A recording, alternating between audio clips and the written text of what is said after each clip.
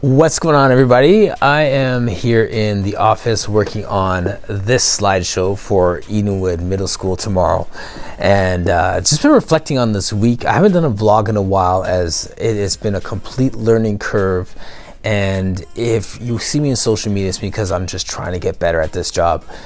We had an amazing week. I started the week by going to Edenwood I started the week by going to Eden Food for Change for the announcement of their check. They raised 65 grand for the food banks, and they did some amazing work with the Santa drive-through and the breakfast. So that was amazing.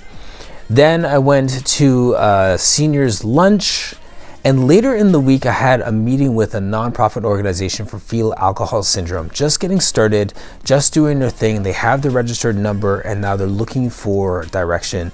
And I was more than happy to point them in the direction of people who have grants and funding, showed them how to do a deputation to come to council when they have a fundraiser coming up in the future. My whole campaign was about support, amplify, and connect.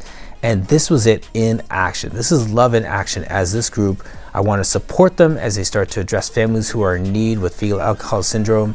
I want to amplify their voice and connect them to people who can get them the funding and get them everything they need to get that going. So thank you for your support. Thank you for your patience. I'm going to start to roll out some more vlogs, but in the meantime, I just want to celebrate with you and check out this quick clip from my time today at Kingdom Covenant Ministries. Dr. Pat Francis, Bonnie, and Daska were there. So thank you so much for all the support and love, and enjoy your week. Appreciate the love and support, and I have to say, my first message, my first sermon was in this church, and it was Matthew 6:33, right? Seek ye first the kingdom of God and His righteousness, and all things will be added unto you. And these are our guiding principles as we lead for our city. So thank you, Pastor Pat, for your leadership and your guidance. Thank you, Lyndon, for your support through my campaign as well.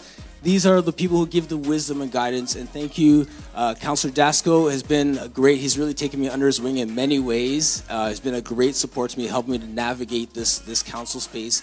And also, obviously, to you, Mayor Crombie, you've been a great support as well. So thank you to all. Thank you to all those who've been a blessing to me, and enjoy the rest of your day.